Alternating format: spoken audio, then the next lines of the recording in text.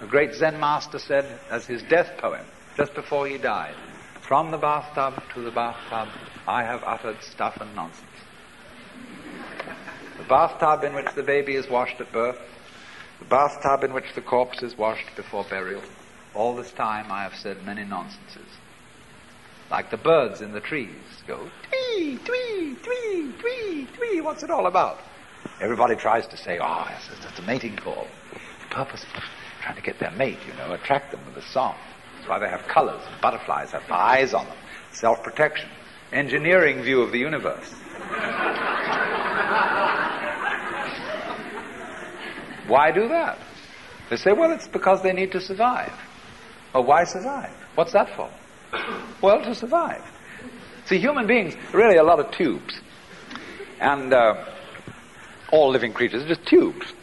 And these tubes have to put things in at one end and let it out at the other. Then they get clever about it and they develop nerve ganglia on one end of the tube, the eating end, called a head. And it's got eyes in it, it's got ears in it, it's got little organs, antenna and things like this. And that helps you to find things to put in one end so that you can let them out the other. Well, while you're doing this, you see, the stuff going through wears the tube out. And so, that the show can go on, the tubes have complicated ways of making other tubes who will go on doing the same thing. In at one end, out the other. And they say, well, that's terribly serious. That's awfully important. We've got to keep on doing this.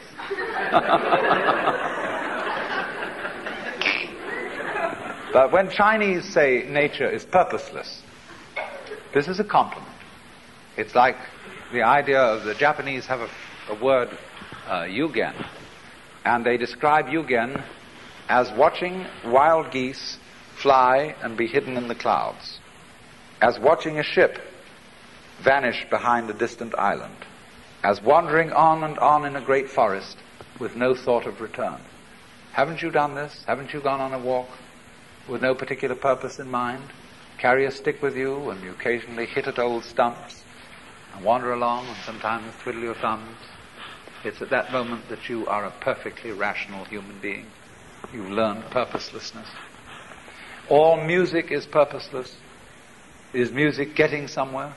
If it were, if the aim of music of a symphony were to get to the final bar, the best conductor would be the one who got there fastest.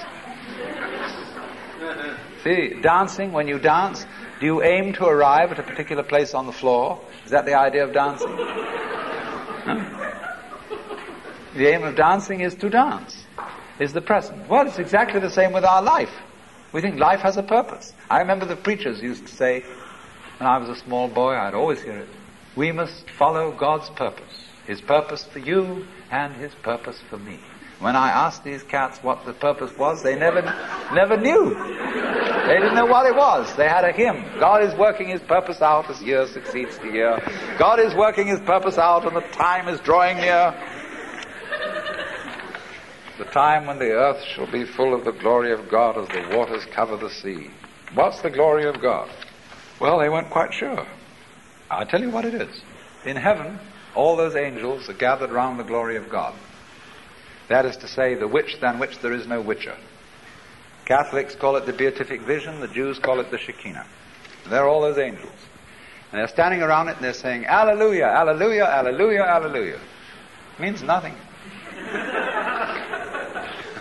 They're just having a ball. See, that's what happened in the beginning. When God created the universe, it was created like all stars, all planets, all galaxies. They're vaguely spherical. He created this and He said, have a ball. But before He said that, He said, you must draw the line somewhere. That was the real thing He said first. Before let there be light. That came later. First thing was, you must draw the line somewhere. Otherwise nothing will happen. You've got to have the good guys, the bad guys, you've got to have this, you've got to have that. The black and white, light and darkness. Must draw the line somewhere. Now, here's the choice then. Are you going to trust it or not? If you do trust it, you may get let down. And this it is yourself, your own nature, and all nature around you. There are going to be mistakes. But if you don't trust it at all, you're going to strangle yourself. You're going to fence yourself round with rules and regulations and laws and prescriptions and policemen and guards, and who's going to guard the guards, and who's going to look after Big Brother to be sure that he doesn't do something stupid. No go.